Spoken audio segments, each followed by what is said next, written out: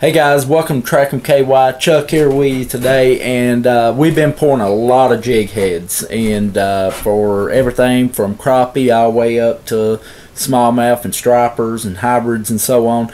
But I was just going to show you guys a little bit what we've been doing, and if you guys powder dip out there, you know that powder paint can be very expensive, but we found some very cheap that is a really good paint and will last a long time. You get like 16 ounces of this paint, so stay tuned for that. But for right now, I'm going to show you a little bit what we're doing and what we've got done so far, so stay tuned. Okay guys, right here are some that we've already poured. We put them in little baggies like this right here, and we just write like 1/8 ounce on them and stuff, and 1/4 ounce of a variety of different jigs that's going to be going in the little box right here to take out on the fishing trip. Here's some dipped ones, and put some glitter on them. All of this has been done like the chartreuse and stuff with fingernail polish. And right over here is some bass jigs that Randy's been working on. He's got the weed guard in them right now. They've been powder dipped. He's going to be putting the skirts on these, and we'll come right over here. Here's some that I've dipped so far, and they're turning out pretty good. And right over here is a bunch that we are actually working on right now. You can see how many different jig heads, how many different shapes that we've got that we're working on here. Bass jigs, going to have skirts on. Right there's a little hole to put the weed guard in. Some striper hybrid jigs right here.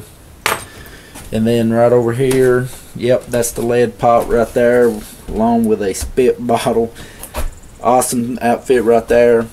And here's some more little ones that I just poured a few minutes ago. 1/8 ounce, be awesome for tight lining. Also, that's what we use in the river with like zoom flukes and little 4-inch lizards. Really good. But let's powder dip. I'll show you guys the powder dip that we use, and so stay tuned. Okay guys, the powder dip I was wanting to show you all, this is the Pro Tech right here. As you can see, this right here for 2 ounces will run you anywhere between $6 and $9 depending on where you're getting it. This is a brown right here. It's really good powder paint, don't get me wrong, and we do use it. But we came across this right here at Harbor Freight. If I can get that turned around the right way, there we go.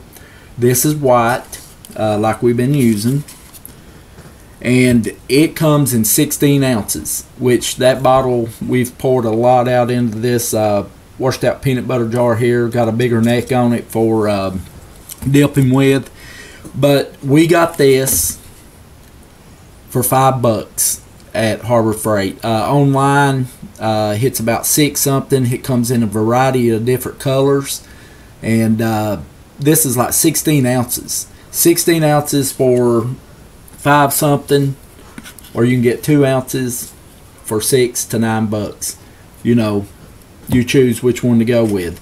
But this goes on great. It goes on just like the Pro Tech right here, and I'll demonstrate and show you all a couple of jigs, so stay tuned for that. Okay guys, all we got right here is a heat gun. We've got it in our vise right here. We just turn it on medium or high, but be careful when you're using this, because the lead heads, they will melt. They'll melt right off of it if you hold it on too long. The trick that I found, when you're heating it up, it will turn a real shiny color. Soon as, I know these are shiny right now, but they'll go almost a wet color. When they do that, you just dip it in the powder dip, and then you just tap it off, and then you just hang it on the rack like right here, and it takes very few seconds for that to dry and harden, and you're ready to start painting them. So we're going to powder dip a couple right here, and let's check it out and see how good it does. Okay guys, I'm kind of a one-man army here. There's the heat gun going. Here's the jig head that we just poured. And I'm going to heat this up right here just till it turns kind of a wet color. Doesn't take long at all.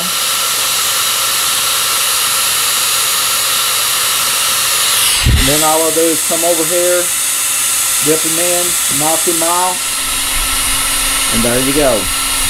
We'll just bring them over here and let him dry. Okay guys, we'll do one more right here. All you do is just heat him up so he gets that wet look about him.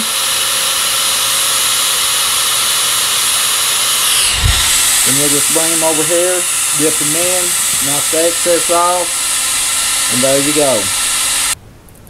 Okay guys, here's one that we dipped just a few minutes ago. As you can see, it's got a good solid coat on it right there. And I'm going to show you guys how we just paint them. This is just chartreuse green looking fingernail polish. You always want a white base coat before you use this, or to just look like a metallic color. And you just go ahead and paint it on. And what I usually do, I'll use a hardener after they get done. You really don't have to, but I do sometimes to give it that extra, strength when it's hitting the rocks and stuff on the bottom to keep the paint from chipping. But you just go over it with the fingernail polish, and there you go. You got a chartreuse jig head. It's ready to go. Put you a nice big curly tail on that, striper, walleye, whatever you may be fishing for. But yeah guys, you need to check this out. Even if you don't pour your own jig heads, you can buy just unfinished jig heads, and just go ahead and get this at Harbor Freight. Get you a heat gun or something of that nature that'll put out a lot of heat, and just dip your own jig heads and just paint them whatever color you want. You could just do red, you could do brown, whatever color fingernail polish it, and whatever kind of fish you're fishing for. And it works really great. Remember, this is online. You can get it in red, black, white, and there's a couple other colors. I'll have it in the link in the description to Harbor Freight for this right here. It's like $6 and something online, and compared to this, 2 ounces for $6 to $9, you can't go wrong with that. Well guys, this is Chuck with Track 'em KY. We got a lot more jig heads we got to paint. Don't forget to subscribe to the channel. We would really appreciate it. And to everyone that's subscribed so far, you guys are awesome. Thank you all very much. Leave in the comments if you have any questions on this. Me or Randy be more than happy to answer them for you. And until next time, we'll see you either in the woods or on the water. Have a great day, guys.